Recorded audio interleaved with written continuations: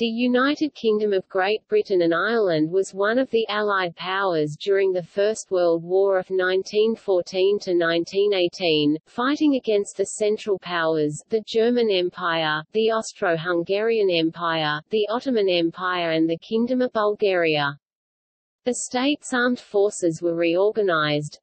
The war marked the founding of the Royal Air Force, for example, and increased in size because of the introduction, in January 1916, of conscription for the first time in the country's history, as well as the raising of what was, at the time, the largest all-volunteer army in history, known as Kitchener's Army, of more than 2 million men.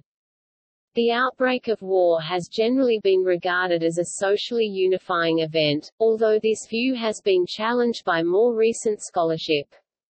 In any case, responses in Great Britain in 1914 were similar to those amongst populations across Europe. On the eve of war, there was serious domestic unrest in the UK, amongst the labour and suffrage movements and especially in Ireland, but much of the population rapidly rallied behind the government.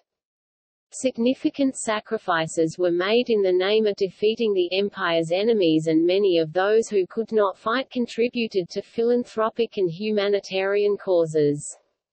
Fearing food shortages and labour shortfalls, the government passed legislation such as the Defence of the Realm Act 1914, to give it new powers.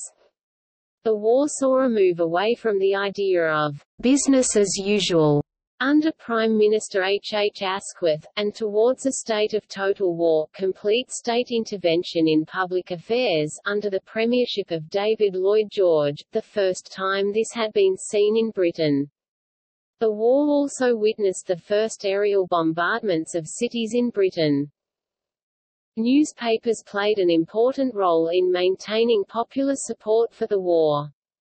Large quantities of propaganda were produced by the government under the guidance of such journalists as Charles Masterman and newspaper owners such as Lord Beaverbrook.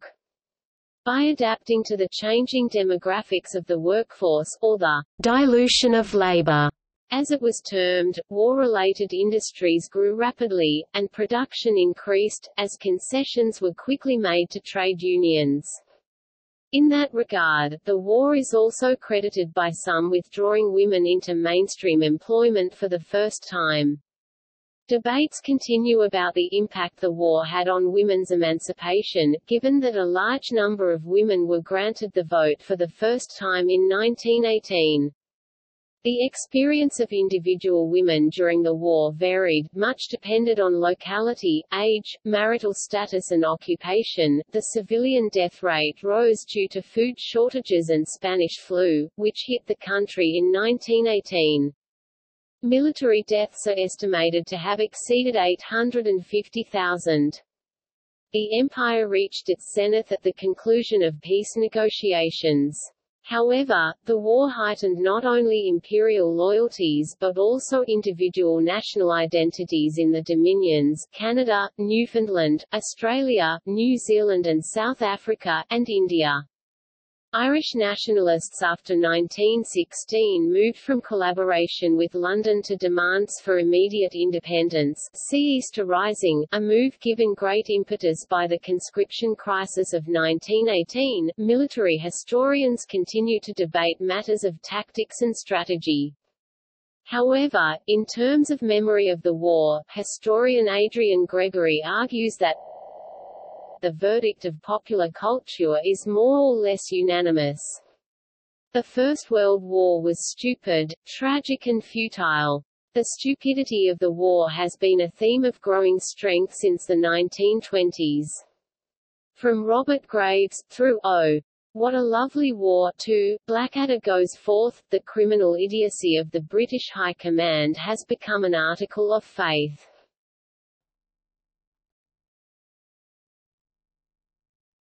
Topic: Government.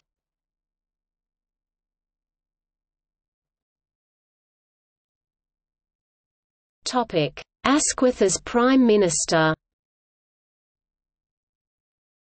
On 4 August, the King declared war on the advice of H. Asquith of the Liberal Party Prime Minister. Britain's basic reasons for declaring war focused on a deep commitment to France and avoidance of splitting the Liberal Party. Top Liberals threatened to resign if the cabinet refused to support France—which would mean loss of control of the government to a coalition or to the Unionist, i.e. Conservative, opposition. However, the large anti-war element among Liberals would support the war to honour the 1839 treaty regarding guarantees of Belgian neutrality, so that rather than France was the public reason given. Therefore, the public reason given out by the government, and used in posters, was that Britain was required to safeguard Belgium's neutrality under the 1839 Treaty of London. The strategic risk posed by German control of the Belgian and ultimately French coast was considered unacceptable. German guarantees of post-war behaviour were cast into doubt by her blasé treatment of Belgian neutrality. However, the Treaty of London had not committed Britain on her own to safeguard Belgium's neutrality. Moreover, naval war planning demonstrated that Britain herself would have violated Belgian neutrality by blockading her ports to prevent imported goods passing to Germany, in the event of war with Germany. Britain's duty to her Entente partners, both France and Russia, were paramount factors. The Foreign Secretary Edward Grey argued that the secret naval agreements with France created a moral obligation to save France from defeat by Germany. British national interest rejected German control of France, Belgium and the Netherlands. Grey warned that to abandon its allies would be a permanent disaster. If Germany won the war, or the Entente won without British support, then, either way, Britain would be left without any friends. This would have left both Britain and her empire vulnerable to isolation. Eyre Crowe, a senior Foreign Office expert, said, "Should the war come, and England stand aside, one of two things must happen. Either Germany and Austria win, crush France and humiliate Russia. What will be the position of a friendless England? Or France and Russia win. What would be their attitude towards England? What about India and the Mediterranean?" Topic: Crisis of Liberal leadership. The Liberal Party might have survived a short war, but the totality of the Great War called for strong measures that the party had long rejected. The result was the permanent destruction of the ability of the Liberal Party to lead a government. Historian Robert Blake explains the dilemma. The Liberals were traditionally the party of freedom of speech, conscience and trade. They were against jingoism, heavy armaments and compulsion. Liberals were neither wholehearted nor unanimous about conscription, censorship, the Defence of the Realm Act, severity toward aliens and pacifists, direction of labour and industry.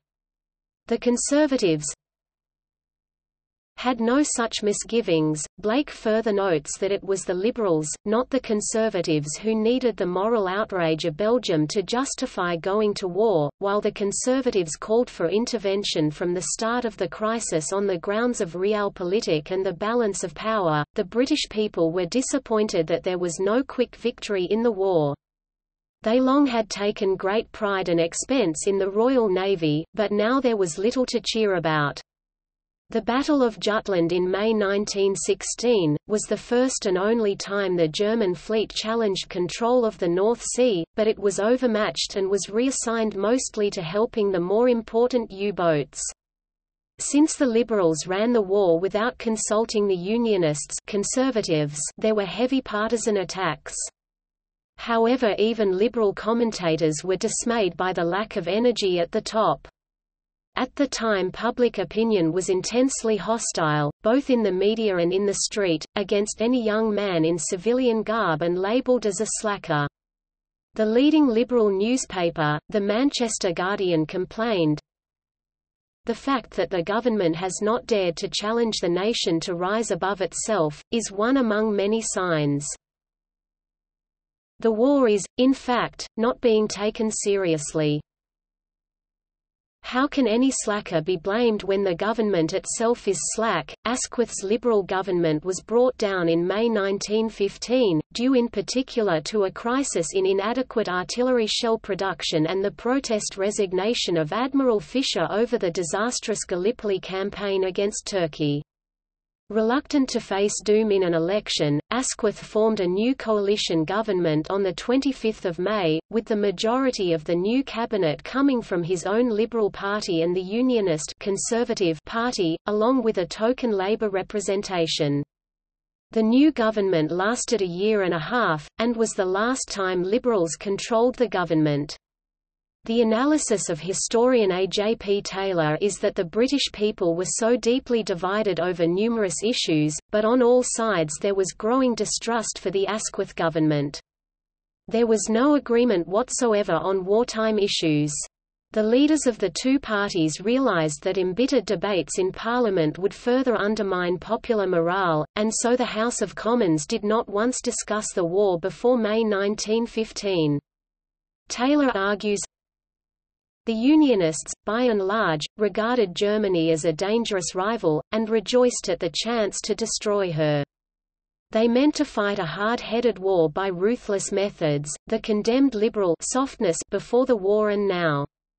The Liberals insisted on remaining high-minded.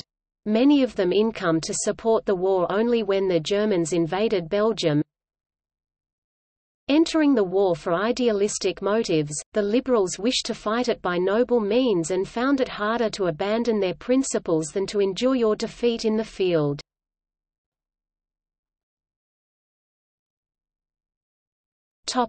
Lloyd George as Prime Minister.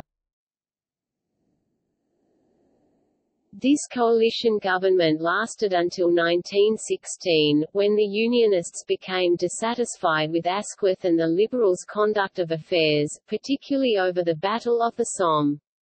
Asquith's opponents now took control, led by Bonar Law, leader of the Conservatives, Sir Edward Carson, leader of the Ulster Unionists, and David Lloyd George, then a minister in the cabinet. Law, who had few allies outside his own party, lacked sufficient support to form a new coalition. The Liberal Lloyd George, on the other hand, enjoyed much wider support and duly formed a majority Conservative coalition government with Lloyd George Liberals and Labour. Asquith was still the party head, but he and his followers moved to the opposition benches in Parliament. Lloyd George immediately set about transforming the British war effort, taking firm control of both military and domestic policy. In the first 235 days of its existence, the War Cabinet met 200 times. Its creation marked the transition to a state of total war. The idea that every man, woman and child should play his or her part in the war effort. Moreover, it was decided that members of the government should be the men who controlled the war effort, primarily utilizing the power they had been given under the Defence of the Realm Act. For the first time, the government could react quickly, without endless bureaucracy to tie it down, and with up-to-date statistics on such matters as the state of the merchant navy and farm production. The policy marked a distinct shift away from Asquith's initial policy of laissez-faire, which had been characterized by Winston Churchill's declaration of business as usual in November 1914. The success of Lloyd George's government can also be attributed to a general lack of desire for an election, and the practical absence of dissent that this brought about. In rapid succession in spring 1918 came a series of military and political crises. The Germans, having moved troops from the Eastern Front and retrained them in new tactics, now had more soldiers on the Western Front than the Allies. On 21 March 1918 Germany launched a full-scale spring offensive against the British and French lines, hoping for victory on the battlefield before United States troops arrived in large numbers. The Allied armies fell back 40 miles in confusion, and facing defeat London realized it needed more troops to fight a mobile war. Lloyd George found 500,000 soldiers and rushed them to France, asked American President Woodrow Wilson for immediate help, and agreed to the appointment of the French Marshal Foch as commander-in-chief on the Western Front, so that Allied forces could be coordinated to handle the German offensive. Despite strong warnings that it was a bad idea, the War Cabinet decided to impose conscription on Ireland in 1918. The main reason was that Labour in Britain demanded it as the price for cutting back on exemptions for certain workers. Labour wanted the principle established that no one was exempt, but it did not demand that conscription should actually take place in Ireland. The proposal was enacted, but never enforced. The Roman Catholic bishops for the first time entered the fray, calling for open resistance to compulsory military service, while the majority of Irish nationalists moved to supporting the intransigent Sinn Féin movement, away from the constitutional Irish National Party. This proved a decisive moment, marking the end of Irish willingness to stay inside the Union. On 7 May 1918, a senior army officer on active duty, Major General Sir Frederick Maurice, prompted a second crisis when he went public with allegations that Lloyd George had lied to Parliament on military matters. Asquith, the Liberal leader in the House, took up the allegations and attacked Lloyd George, also a Liberal. While Asquith's presentation was poor, Lloyd George vigorously defended his position, treating the debate as a vote of confidence. He won over the House with a powerful refutation of Maurice's allegations. The main results were to strengthen Lloyd George, weaken Asquith, end public criticism of overall strategy, and strengthen civilian control of the military. Meanwhile, the German offensive stalled and was ultimately reversed. Victory came on the 11th of November 1918. Historian George H. Casser has evaluated Lloyd George's legacy as a war leader. After all that has been said and done, what are we to make of Lloyd George's legacy as a war leader? On the home front he achieved varied results in tackling difficult, and in some instances, unprecedented problems. It would be hard to have improved on his dealings with Labour and the programme to increase homegrown food, but in the sectors of manpower, price control and food distribution he adopted the same approach as his predecessor, taking action only in response to the changing nature of the conflict. In the vital area of national morale, while he did not have the technical advantages of Churchill, his personal conduct damaged his ability to do more to inspire the nation. All things considered, it is unlikely that any of his political contemporaries could have handled matters at home as effectively as he did, although it can be argued that if someone else had been in charge, the difference would not have been sufficient to change the final outcome. In his conduct of the war he did advance the cause of the Entente significantly in some ways, but in determining strategy, one of the most important tasks for which a Prime Minister must be responsible, he was undeniably a failure. To sum up, while Lord George's contributions outweighed his mistakes, the margin is too narrow, in my opinion, to include him in the pantheon of Britain's outstanding war leaders.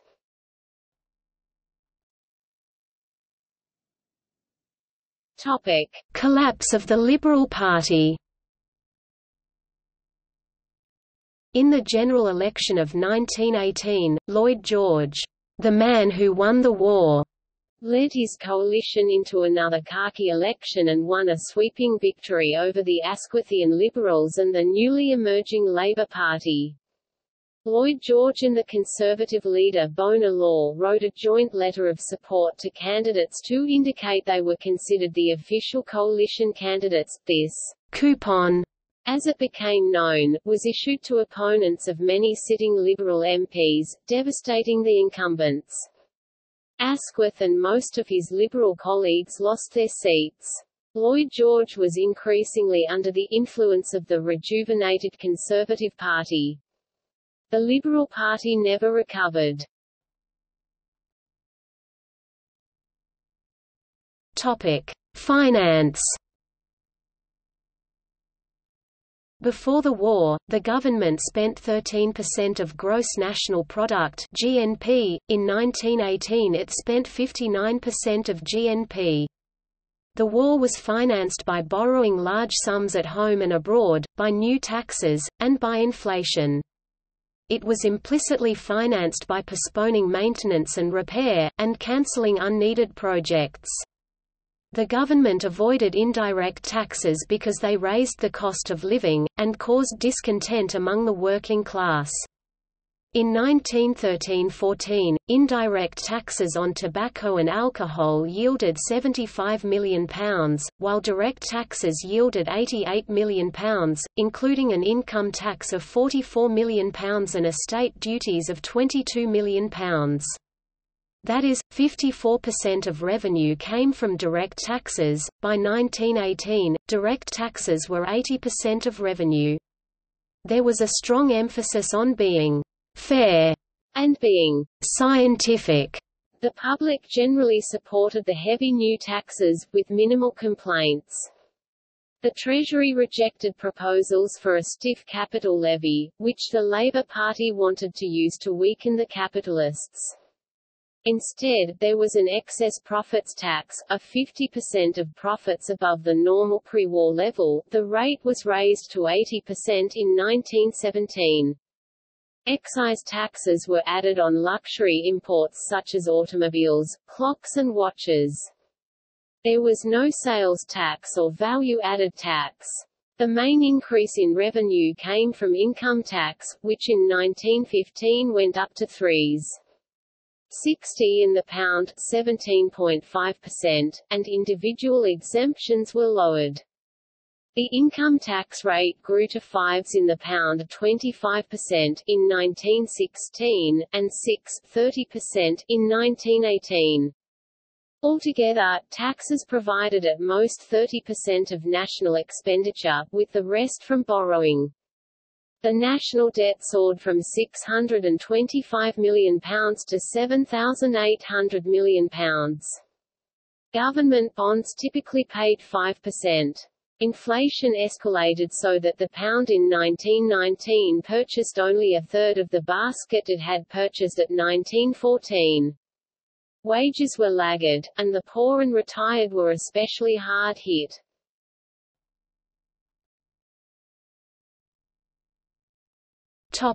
Monarchy.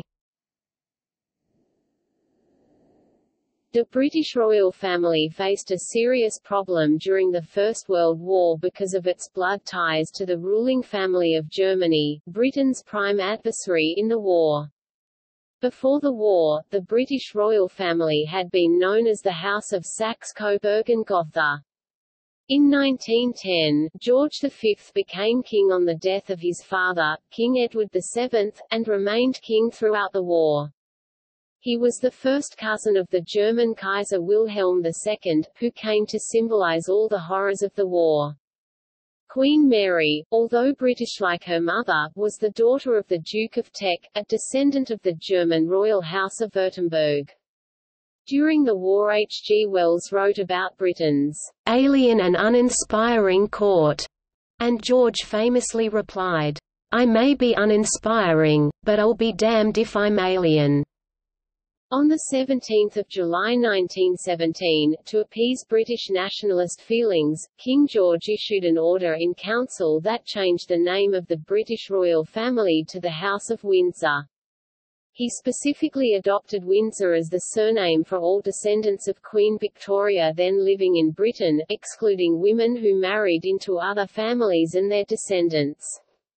He and his relatives who were British subjects relinquished the use of all German titles and styles, and adopted English surnames. George compensated several of his male relatives by creating them British peers. Thus, his cousin, Prince Louis of Battenberg, became the Marquess of Milford Haven, while his brother-in-law, the Duke of Teck, became the Marquess of Cambridge. Others, such as Princess Marie-Louise of Schleswig-Holstein and Princess Helena Victoria of Schleswig-Holstein, simply stopped using their territorial designations. The system for titling members of the royal family was also simplified. Relatives of the British royal family, who fought on the German side, were simply cut off. Their British peerages were suspended by a 1919 order in council under the provisions of the Titles Deprivation Act 1917. Developments in Russia posed another set of issues for the monarchy. Tsar Nicholas II of Russia was King George's first cousin, and the two monarchs looked very much alike. When Nicholas was overthrown in the Russian Revolution of 1917, the liberal Russian government asked that the Tsar and his family be given asylum in Britain. The cabinet agreed, but the king was worried that public opinion was hostile and said no, it is likely the Tsar would have refused to leave Russia in any case. He remained, and in 1918 he and his family were ordered killed by Lenin. The Bolshevik leader, the Prince of Wales, the future Edward VIII, was keen to participate in the war, but the government refused to allow it, citing the immense harm that would occur if the heir to the throne were captured. Despite this, Edward witnessed trench warfare at first hand and attempted to visit the front line as often as he could, for which he was awarded the Military Cross in 1916. His role in the war, although limited, led to his great popularity among veterans of the conflict. Other members of the royal family were similarly involved. Prince Albert, Duke of York, later George VI, was commissioned in the Royal Navy and saw action as a turret officer aboard HMS Collingwood at the Battle of Jutland, but saw no further action in the war, largely because of ill health. Princess Mary, the king's only daughter, visited hospitals and welfare organisations with her mother, assisting with projects to give comfort to British servicemen and assistance to their families. One of these projects was Princess Mary's Christmas Gift Fund, through which £162,000 worth of gifts was sent to all British soldiers and sailors for Christmas 1914. She took an active role in promoting the Girl Guide movement, the Voluntary Aid Detachment (VAD), the Land Girls, and in 1918, she took a nursing course and went to work at Great Ormond Street Hospital.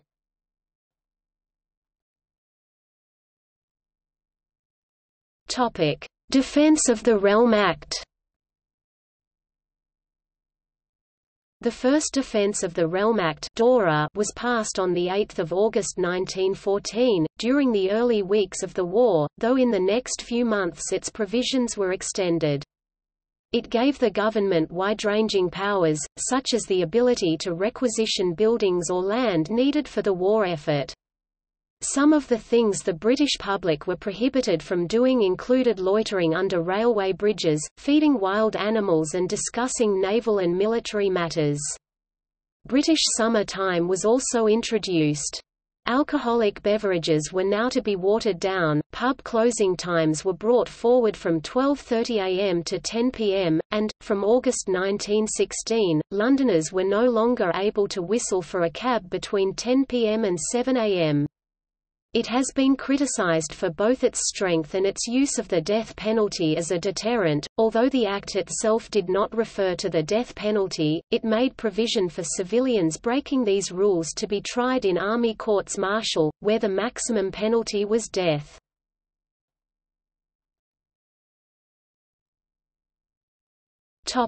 Internment.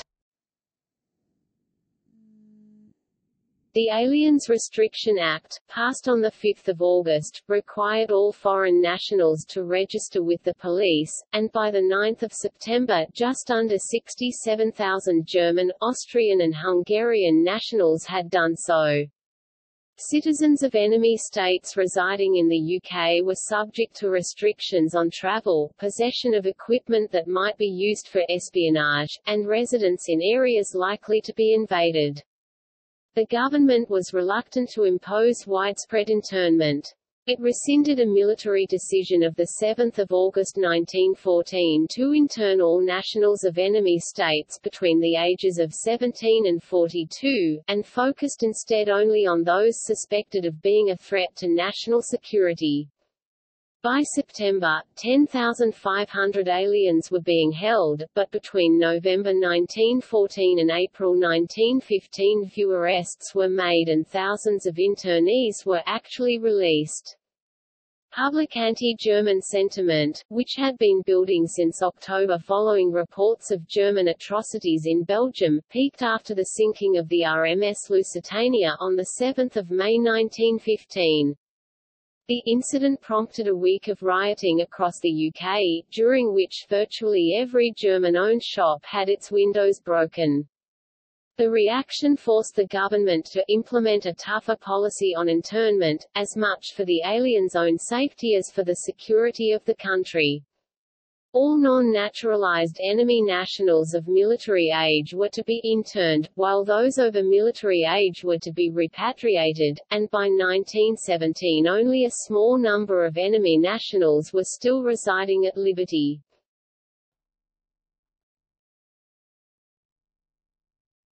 Topic: Armed Forces.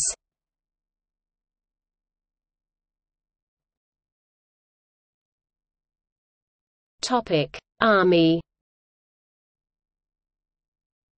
The British Army during World War I was small in size when compared to the other major European powers. In 1914, the British had a small, largely urban English, volunteer force of 400,000 soldiers, almost half of whom were posted overseas to garrison the British Empire. In August 1914, 74 of the 157 infantry battalions and 12 of the 31 cavalry regiments were posted overseas. This total included the regular army and reservists in the territorial force. Together they formed the British Expeditionary Force (BEF) for service in France and became known as the Old Contemptibles. The mass of volunteers in 1914–1915, popularly known as Kitchener's Army, was destined to go into action at the Battle of the Somme. In January 1916, conscription was introduced, and by the end of 1918, the Army had reached its peak of strength of 4 million men.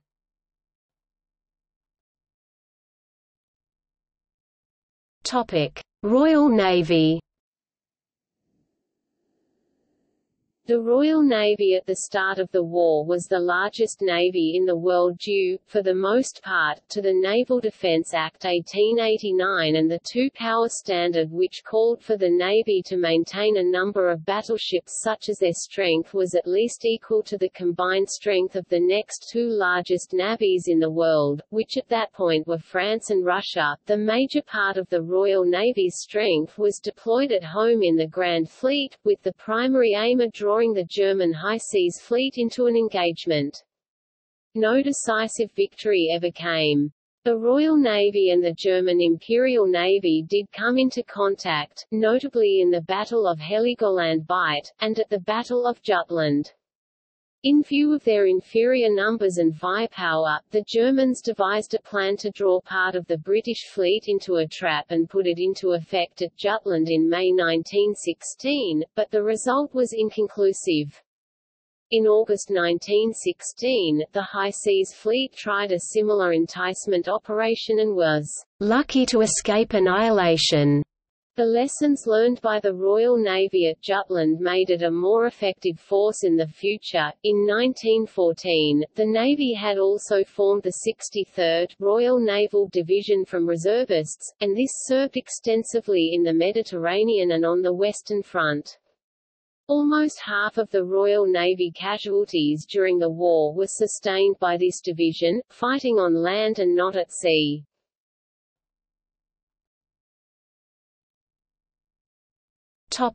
British Air Services. At the start of the war, the Royal Flying Corps (RFC), commanded by David Henderson, was sent to France and was first used for aerial spotting in September 1914, but only became efficient when they perfected the use of wireless communication at Aubers Ridge on 9 May 1915. Aerial photography was attempted during 1914, but again only became effective the next year. In 1915 Hugh Trenchard replaced Henderson and the RFC adopted an aggressive posture. By 1918, photographic images could be taken from 15,000 feet (4,600 meters) and interpreted by over 3,000 personnel. Planes did not carry parachutes until 1918, though they had been available since before the war.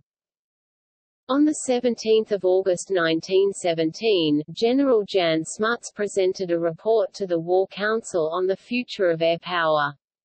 Because of its potential for the devastation of enemy lands and the destruction of industrial and populous centers on a vast scale, he recommended a new air service be formed that would be on a level with the Army and Navy.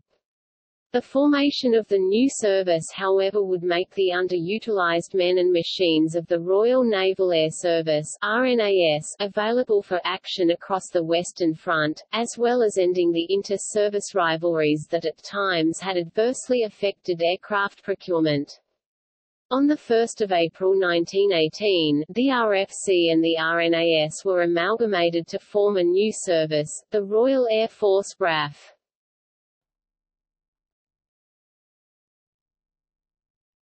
Topic: Recruitment and conscription. Particularly in the early stages of the war, many men, for a wide variety of reasons, decided to join up to the armed forces. By 5 September 1914, over 225,000 had signed up to fight for what became known as Kitchener's Army. Over the course of the war, a number of factors contributed to recruitment rates, including patriotism, the work of the Parliamentary Recruiting Committee in producing posters, dwindling alternative employment opportunities, and an eagerness for adventure to escape humdrum routine. PALS battalions, where whole battalions were raised from a small geographic area or employer, also proved popular. Higher recruitment rates were seen in Wales and Scotland, though in the case of the Welsh and Irish, political tensions tended to put something of a blight upon enlistment. Recruitment remained fairly steady through 1914 and early 1915, but fell dramatically during the later years, especially after the Somme campaign, which resulted in 500,000 casualties.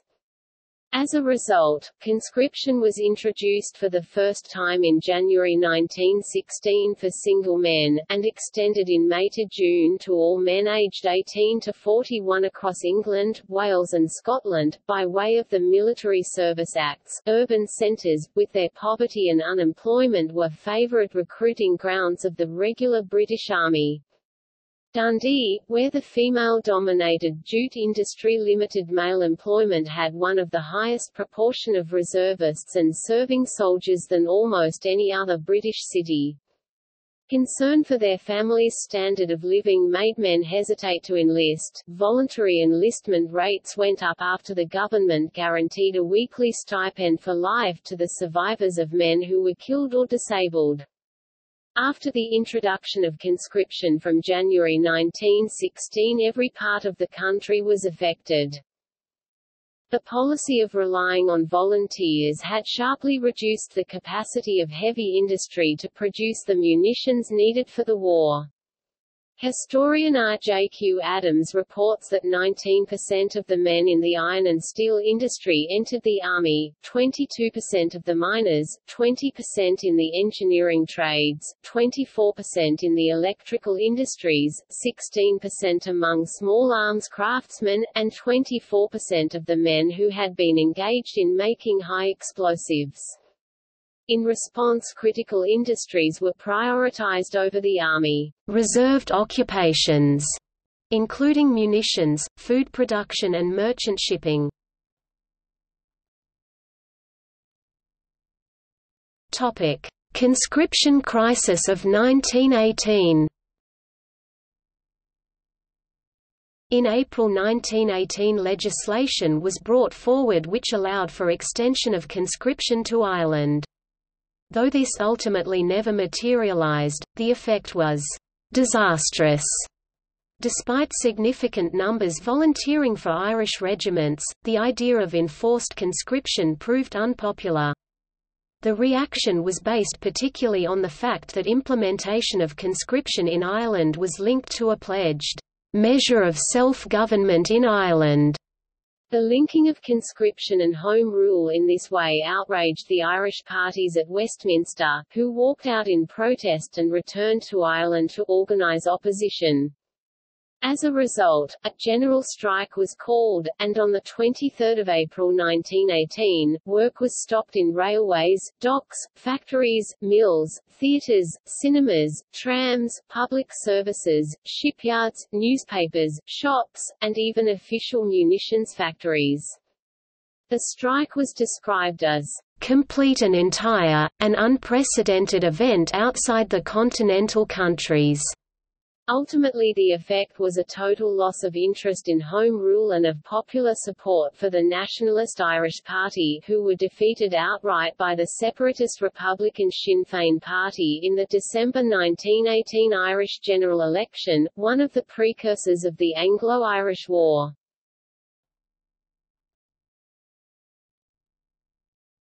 Topic: Conscientious objectors.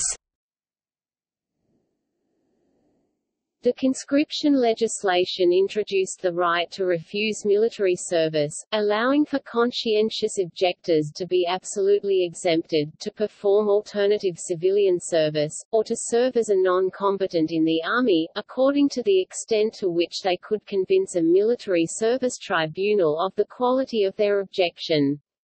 Around 16,500 men were recorded as conscientious objectors, with Quakers playing a large role. 4,500 objectors were sent to work on farms to undertake work of national importance. 7,000 were ordered non-combatant duties as stretcher-bearers, but 6,000 were forced into the army, and when they refused orders, they were sent to prison, as in the case of the Richmond 16. Some 843 conscientious objectors spent more than 2 years in prison, 10 died while there, 17 were initially given the death penalty, but received life imprisonment, and 142 were imprisoned on life sentences. Conscientious objectors who were deemed not to have made any useful contribution were disenfranchised for 5 years after the war.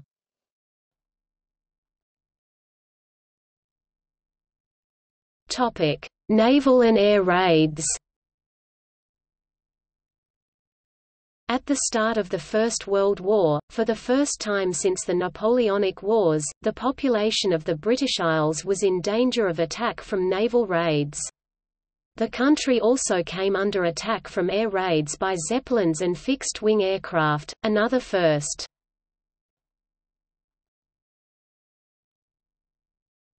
Topic: Naval raids. The raid on Yarmouth, which took place in November 1914, was an attack by the German Navy on the British North Sea port and town of Great Yarmouth. Little damage was done to the town itself, since shells only landed on the beach once German ships laying mines offshore were interrupted by British destroyers. One British submarine was sunk by a mine as it attempted to leave harbour and attack the German ships, while one German armoured cruiser was sunk after striking 2 mines outside its own home port.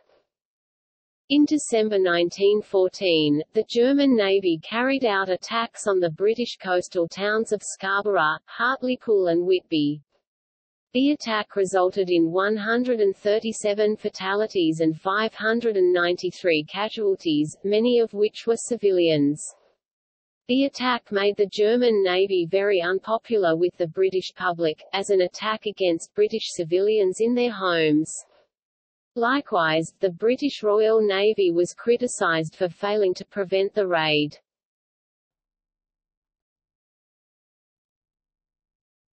Topic: Bombardment of Yarmouth and Lowestoft. In April 1916, a German battlecruiser squadron with accompanying cruisers and destroyers bombarded the coastal ports of Yarmouth and Lowestoft. Although the ports had some military importance, the main aim of the raid was to entice out defending ships which could then be picked off either by the battlecruiser squadron or by the full high seas fleet, which was stationed at sea ready to intervene if an opportunity presented itself.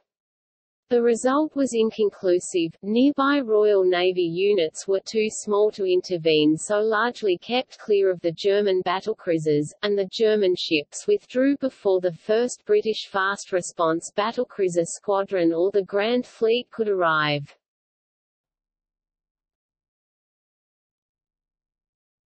Topic: Air raids. German Zeppelins bombed towns on the east coast, starting on 19 January 1915 with Great Yarmouth. London was also hit later in the same year, on 31 May. Propaganda supporting the British war effort often used these raids to their advantage. One recruitment poster claimed, "It is far better to face the bullets than to be killed at home by a bomb." See image. The reaction from the public, however, was mixed. Whilst 10,000 visited Scarborough to view the damage there, London theatres reported having fewer visitors during periods of Zeppelin weather.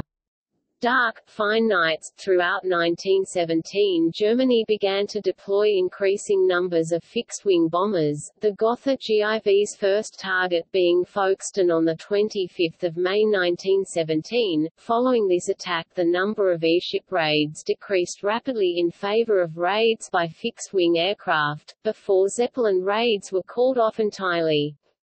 In total, Zeppelins dropped 6,000 bombs, resulting in 556 dead and 1,357 wounded.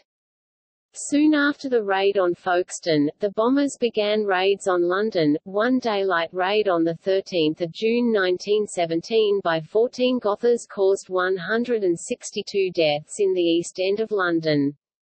In response to this new threat, Major General Edward Bailey Ashmore, a RFC pilot who later commanded an artillery division in Belgium, was appointed to devise an improved system of detection, communication and control. The system, called the Metropolitan Observation Service, encompassed the London air defence area and would later extend eastwards towards the Kentish and Essex coasts.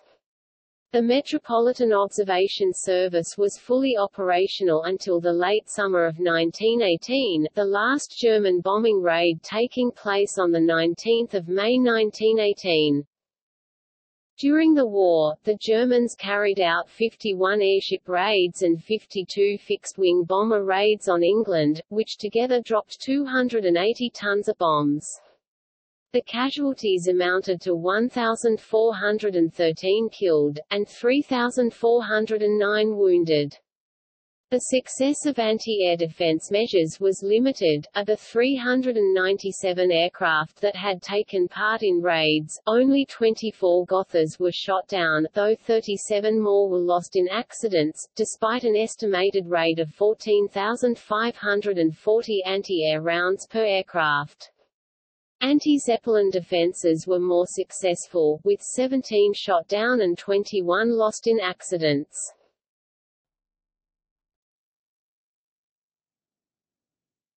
Topic: Media.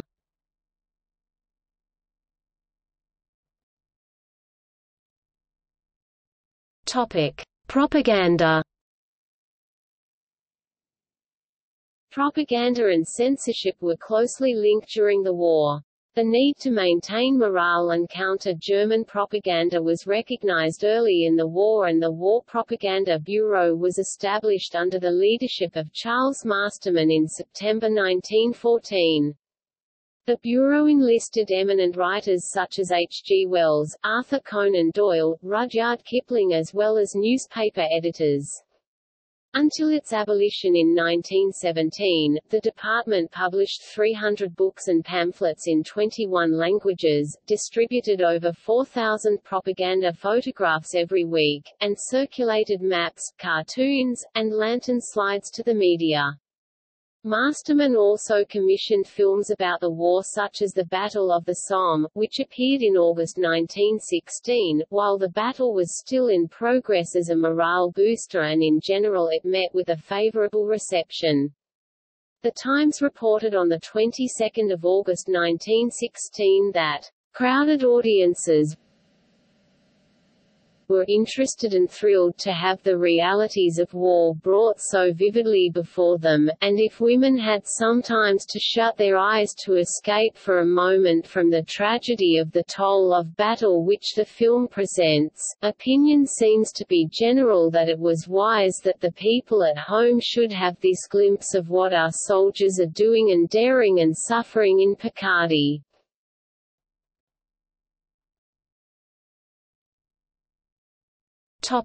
Newspapers. Newspapers during the war were subject to the Defence of the Realm Act, which eventually had two regulations restricting what they could publish, Regulation 18, which prohibited the leakage of sensitive military information, troop and shipping movements, and Regulation 27, which made it an offence to spread false reports. Spread reports that were likely to prejudice recruiting, undermine public confidence in banks or currency, or cause disaffection to His Majesty. Where the official press bureau failed, it had no statutory powers until April 1916. The newspaper editors and owners operated a ruthless self-censorship. Having worked for government, press barons Viscount Rothermere, Baron Beaverbrook in a sea of controversy, and Viscount Northcliffe all received titles. For these reasons, it has been concluded that censorship, which at its height suppressed only socialist journals and briefly the right-wing The Globe, had less effect on the British press than the reductions in advertising revenues and cost increases which they also faced during the war. One major loophole in the official censorship lay with parliamentary privilege, when anything said in Parliament could be reported freely. The most infamous act of censorship in the early days of the war was the sinking of HMS Audacious in October 1914, when the press was directed not to report on the loss, despite the sinking being observed by passengers on the liner RMS Olympic and quickly reported in the American press. The most popular papers of the period included dailies such as The Times, The Daily Telegraph and The Morning Post, weekly newspapers such as The Graphic and periodicals like John Bull, which claimed a weekly circulation of 900,000. The public demand for news of the war was reflected in the increased sales of newspapers.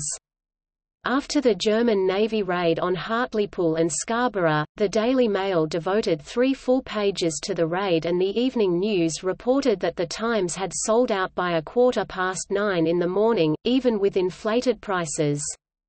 The Daily Mail itself increased in circulation from 800,000 a day in 1914 to 1.5 million by 1916.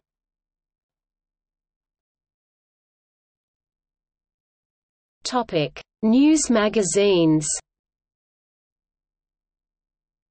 The public's thirst for news and information was in part satisfied by news magazines, which were dedicated to reporting the war. They included amongst others the War Illustrated, the Illustrated War News, and the War Pictorial, and were lavishly filled with photographs and illustrations, regardless of their target audience.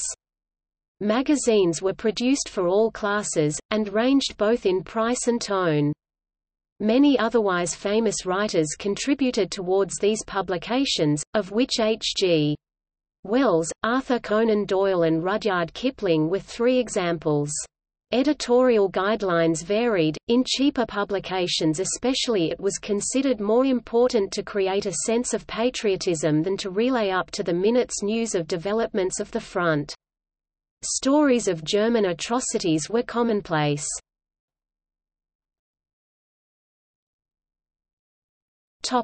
Music. On 13 August 1914, the Irish regiment the Connaught Rangers were witnessed singing, "It's a Long Way to Tipperary," as they marched through Boulogne by the Daily Mail correspondent George Kernick, who reported the event in that newspaper on 18 August 1914. The song was then picked up by other units of the British Army. In November 1914, it was sung in a pantomime by the well-known music hall singer Florrie Ford, which helped contribute to its worldwide popularity. Another song from 1916, which became very popular as a music hall and marching song, boosting British morale despite the horrors of that war, was, "Pack Up Your Troubles in Your Old Kit Bag."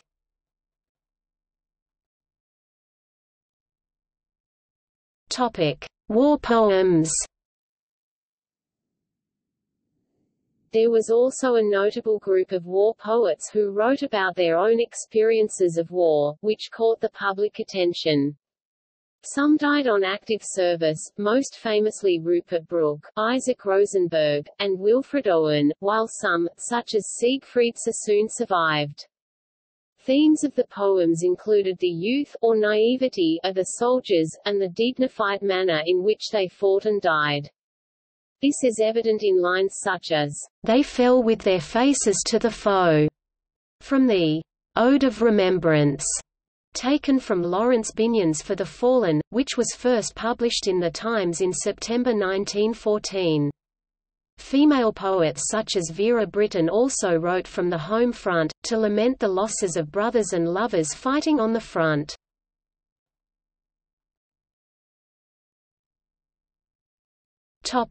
Economy. On the whole, the British successfully managed the economics of the war. There had been no pre-war plan for mobilization of economic resources. Controls were imposed slowly, as one urgent need followed another. With the City of London the world's financial capital, it was possible to handle finances smoothly. In all, Britain spent £4 million every day on the war effort. The economy, in terms of GDP, grew about 14% from 1914 to 1918 despite the absence of so many men in the services. By contrast, the German economy shrank 27%. The war saw a decline of civilian consumption, with a major reallocation to munitions. The government share of GDP soared from 8% in 1913 to 38% in 1918, compared to 50% in 1943. The war forced Britain to use up its financial reserves and borrow large sums from private and government creditors in the United States. Shipments of American raw materials and food allowed Britain to feed itself and its army while maintaining his productivity.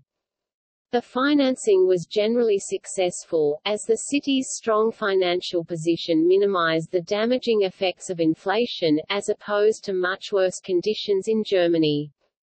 Overall consumer consumption declined 18% from 1914 to 1919.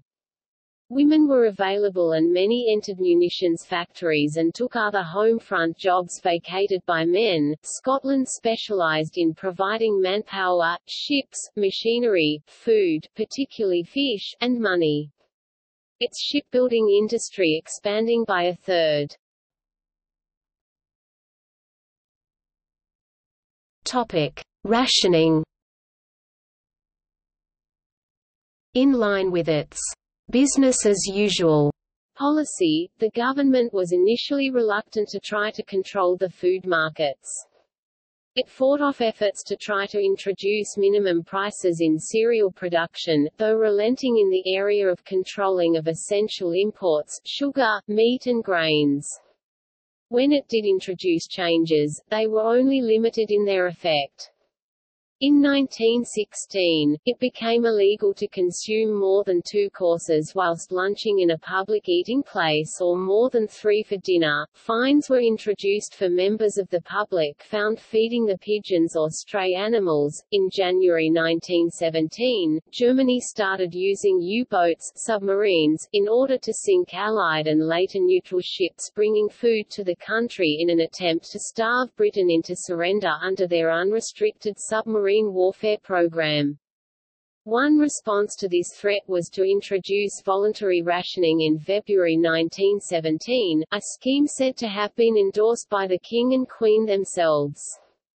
Bread was subsidized from September that year, prompted by local authorities taking matters into their own hands. Compulsory rationing was introduced in stages between December 1917 and February 1918, as Britain's supply of wheat stores decreased to just 6 weeks' worth. It is said to have in the most part benefited the health of the country, through the levelling of consumption of essential foodstuffs. To assist with rationing, ration books were introduced on 15 July 1918 for butter, margarine, lard, meat, and sugar. During the war, average calorific intake decreased only 3%, but protein intake 6%.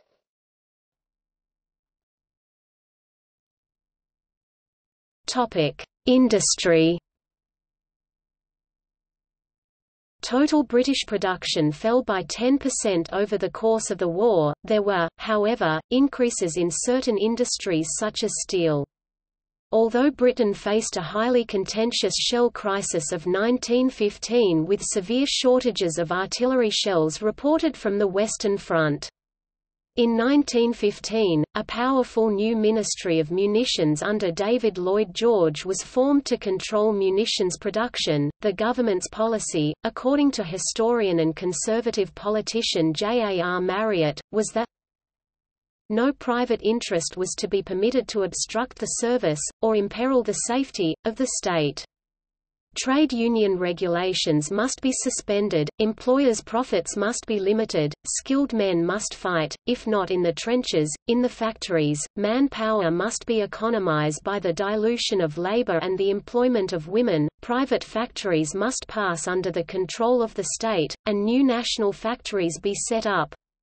Results justified the new policy, the output was prodigious, the goods were at last delivered. By April 1915, just 2 million rounds of shells had been sent to France. By the end of the war, the figure had reached 187 million, and a year's worth of pre-war production of light munitions could be completed in just 4 days by 1918.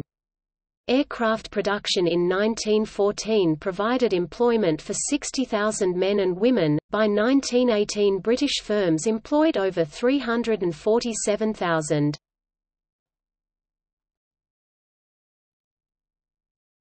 Topic: Labor. Industrial production of munitions was a central feature of the war, and with a third of the men in the labor force moved into the military, demand was very high for industrial labor.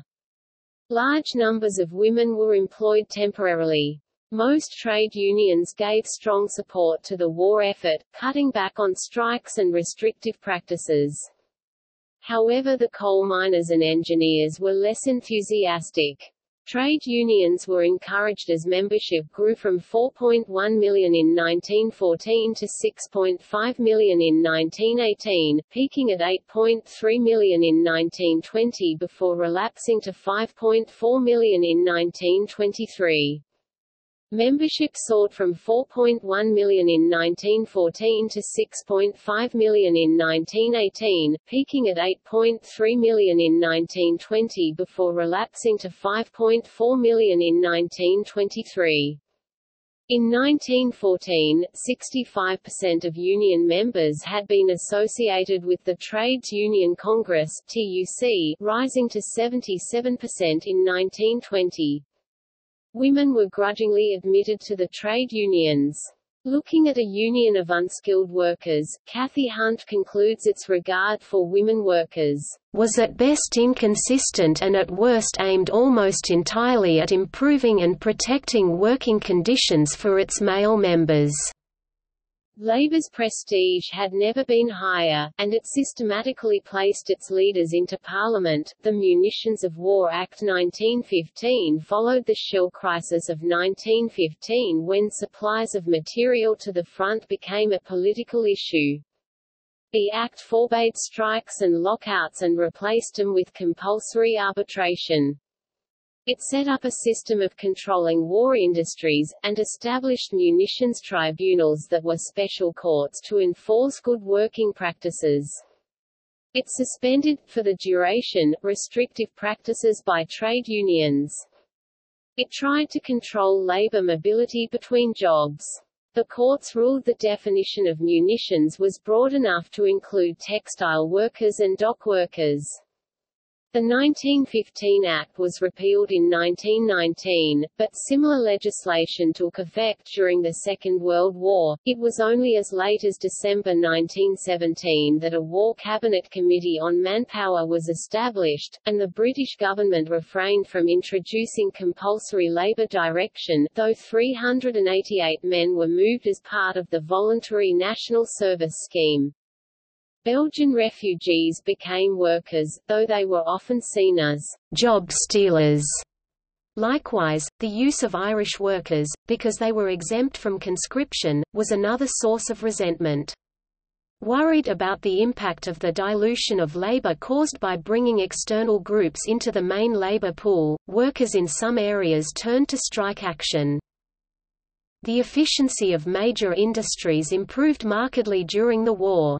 For example, the Singer-Clydebank sewing machine factory received over 5,000 government contracts, and made 303 million artillery shells, shell components, fuses, and airplane parts, as well as grenades, rifle parts, and 361,000 horseshoes.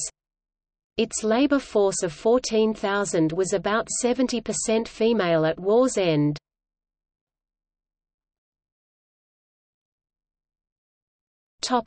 Energy. Energy was a critical factor for the British war effort. Most of the energy supplies came from coal mines in Britain, where the issue was labour supply. Critical, however, was the flow of oil for ships, lorries and industrial use. There were no oil wells in Britain, so everything was imported. The US pumped two-thirds of the world's oil.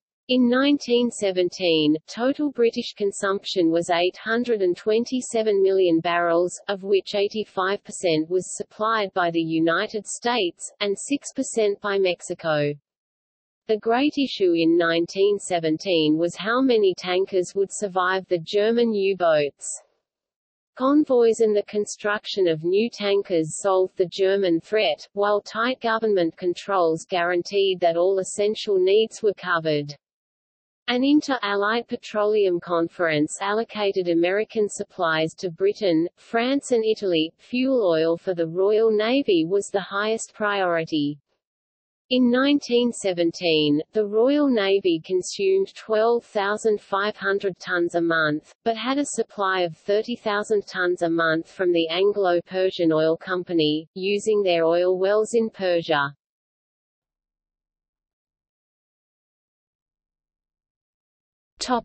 Social change. Variously throughout the war, serious shortage of able-bodied men, manpower, occurred in the country, and women were required to take on many of the traditional male roles, particularly in the area of arms manufacture, though this was only significant in the later years of the war, since unemployed men were often prioritized by employers. Women both found work in the munitions factories as munitionettes, despite initial trade union opposition, which directly helped the war effort, but also in the civil service, where they took men's jobs, releasing them for the front. The number of women employed by the service increased from 33,000 in 1911 to over 102,000 by 1921. The overall increase in female employment is estimated at 1.4 million, from 5.9 to 7.3 million, and female trade union membership increased from 357,000 in 1914 to over a million by 1918, an increase of 160%. Beckett suggests that most of these were working-class women going into work at a younger age than they would otherwise have done, or married women returning to work. This, taken together with the fact that only 23% of women in the munitions industry were actually doing men's jobs, would limit substantially the overall impact of the war on the long-term prospects of the working woman. When the government targeted women early in the war, focused on extending their existing roles, helping with Belgian refugees, for example, but also on improving recruitment rates amongst men. They did this both through the so-called Order of the White Feather and through the promise of home comforts for the men while they were at the front. In February 1916, groups were set up and a campaign started to get women to help in agriculture, and in March 1917, the Women's Land Army was set up. One goal was to attract middle-class women who would act as models for patriotic engagement in non-traditional duties. However, the uniform of the Women's Land Army included male overalls and trousers, which sparked debate on the propriety of such cross-dressing. The government responded with rhetoric that explicitly feminized the new roles. In 1918, the Board of Trade estimated that there were 148,000 women in agricultural employment, though a figure of nearly 260,000 has also been suggested. The war also caused a split in the British suffragette movement, with the mainstream, represented by Emmeline Pankhurst and her daughter Christabel's Women's Social and Political Union, calling a ceasefire in their campaign for the duration of the war. In contrast, more radical suffragettes, like the Women's Suffrage Federation run by Emmeline's other daughter, Sylvia, continued their, at times violent, struggle. Women were also allowed to join the armed forces in a non-combatant role, and by the end of the war 80,000 women had joined the armed forces in auxiliary roles such as nursing and cooking. Following the war, millions of returning soldiers were still not entitled to vote. This posed another dilemma for politicians, since they could be seen to be withholding the vote from the very men who had just fought to preserve the British democratic political system. The Representation of the People Act 1918 attempted to solve the problem, enfranchising all adult males as long as they were over 21 years old and were resident householders. It also gave the vote to women over 30 who met minimum property qualifications. The enfranchisement of this latter group was accepted as recognition of the contribution made by women defence workers, though the actual feelings of members of Parliament (MPs) at the time is questioned. In the same year, the Parliament Qualification of Women Act 1918 allowed women over 21 to stand as MPs. The new coalition government of 1918 charged itself with the task of creating a land fit for heroes, from a speech given in Wolverhampton by David Lloyd George on 23 November 1918, where he stated, "What is our task? To make Britain a fit country for heroes to live in." More generally, the war has been credited, both during and after the conflict, with removing some of the social barriers that had pervaded Victorian and Edwardian Britain.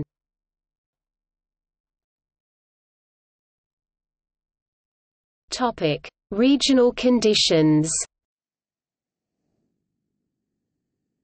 The war had a profound influence upon rural areas, as the U-boat blockade required the government to take full control of the food chain, as well as agricultural labor.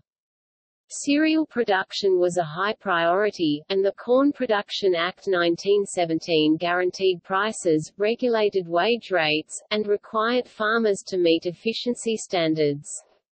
The government campaigned heavily for turning marginal land into cropland. The Women's Land Army brought in 23,000 young women from the towns and cities to milk cows, pick fruit and otherwise replace the men who joined the services.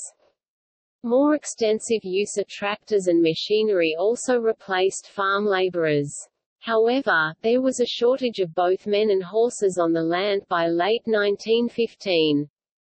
County War Agricultural Executive Committees reported that the continued removal of men was undercutting food production because of the farmers' belief that operating a farm required a set number of men and horses. Kenneth Morgan argues that the overwhelming mass of the Welsh people cast aside their political and industrial divisions and threw themselves into the war with gusto. Intellectuals and ministers actively promoted the war spirit. With 280,000 men enrolled in the services, 14% of the population, the proportionate effort in Wales outstripped both England and Scotland. However, Adrian Gregory points out that the Welsh coal miners, while officially supporting the war effort, refused the government request to cut short their vacation time. After some debate, the miners agreed to extend the working day. Scotland's distinctive characteristics have attracted significant attention from scholars. Daniel Coetzee shows it supported the war effort with widespread enthusiasm.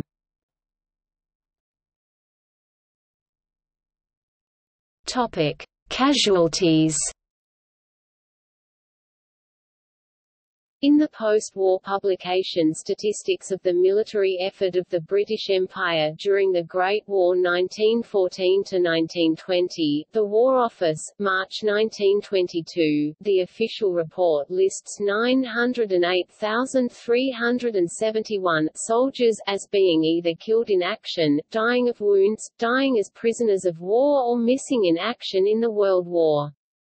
This is broken down into Britain and its colonies 704,121, British India 64,449, Canada 56,639, Australia 59,330, New Zealand 16,711, South Africa 7,121. Listed separately were the Royal Navy, including the Royal Naval Air Service until 31 March 1918, war dead and missing of 32,287 and the Merchant Navy war dead of 14,661. The figures for the Royal Flying Corps and the Nascent Royal Air Force were not given in the War Office report. A second publication, Casualties and Medical Statistics, 1931, the final volume of the official medical history of the war, gives British Empire Army losses by cause of death. The total losses in combat from 1914 to 1918 were 876,084, which included 418,361 killed, 167,172 died of wounds, 113,173 died of disease or injury, 161,046 missing presumed dead and 16,332 died as a prisoner of war. The Commonwealth War Graves Commission lists 888,246 war dead from the UK and colonies, excluding the Dominions, which are listed separately. This figure includes identified burials and those commemorated by name on memorials. There are an additional 187,644 unidentified burials from the Commonwealth then Empire. As a whole, the civilian death rate exceeded the pre-war level by 292,000, which included 109,000 deaths due to food shortages and 183,577 from Spanish flu. The 1922 War Office report detailed the deaths of 1,260 civilians and 310 military personnel due to air and sea bombardment the home islands.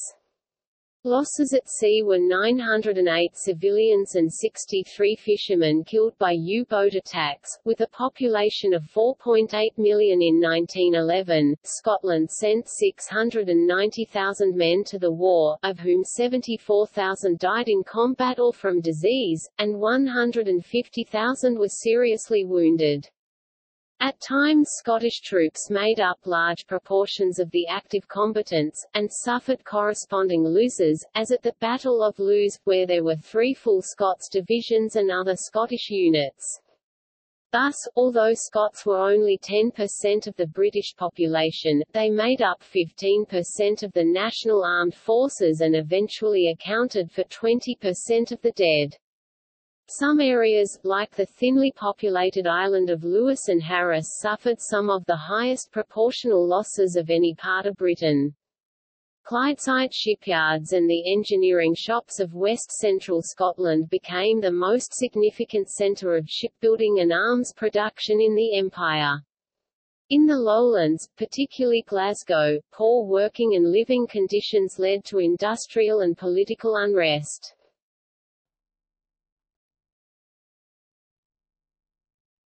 Topic: Legacy and memory. The horrors of the Western Front as well as Gallipoli and Mesopotamia were seared into the collective consciousness of the 20th century. To a large extent, the understanding of the war in popular culture focused on the first day of the Battle of the Somme.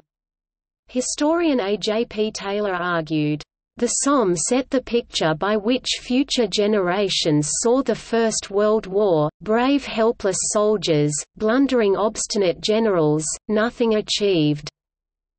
Images of trench warfare became iconic symbols of human suffering and endurance. The post-war world had many veterans who were maimed or damaged by shell shock.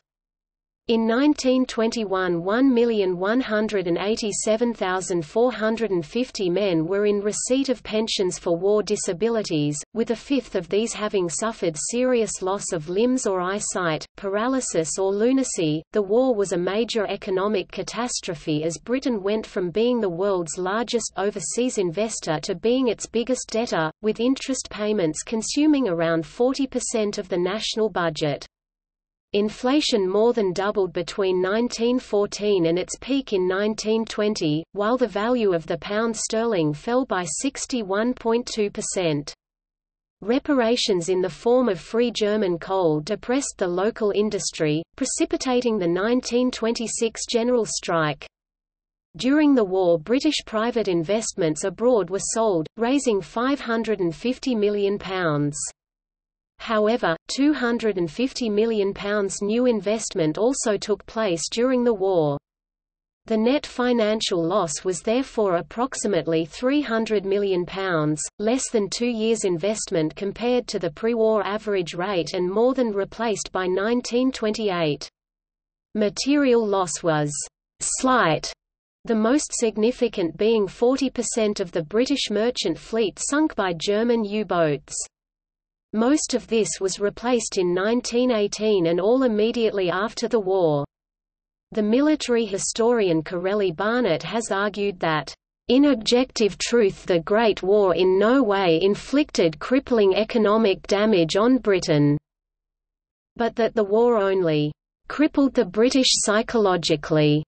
Emphasis in original, less concrete changes include the growing assertiveness of the dominions within the British Empire. Battles such as Gallipoli for Australia and New Zealand, and Vimy Ridge for Canada led to increased national pride and a greater reluctance to remain subordinate to London. These battles were often portrayed favourably in these nations' propaganda as symbolic of their power during the war. The war released pent-up indigenous nationalism, as populations tried to take advantage of the precedent set by the introduction of self-determination in Eastern Europe. Britain was to face unrest in Ireland 1919–21, India 1919, Egypt 1919–23, Palestine 1920–21, and Iraq 1920, at a time when they were supposed to be demilitarizing. Nevertheless, Britain's only territorial loss came in Ireland, where the delay in finding a resolution to the Home Rule issue, along with the 1916 Easter Rising and a failed attempt to introduce conscription in Ireland, increased support for separatist radicals, and led indirectly to the outbreak of the Irish War of Independence in 1919. Further change came in 1919. With the Treaty of Versailles, London took charge of an additional 1,800,000 square miles (4,700,000 square kilometers) and 13 million new subjects. The colonies of Germany and the Ottoman Empire were distributed to the Allied powers and to Australia, New Zealand and South Africa as League of Nations mandates, with the United Kingdom at least gaining control of Palestine and Transjordan, Iraq, parts of Cameroon and Togo, and Tanganyika. Indeed, the British Empire reached its territorial peak after the settlement.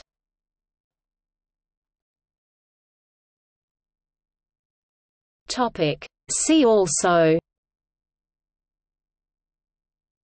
Diplomatic history of World War I, British Home Army in the First World War, Imperial German plans for the invasion of the United Kingdom.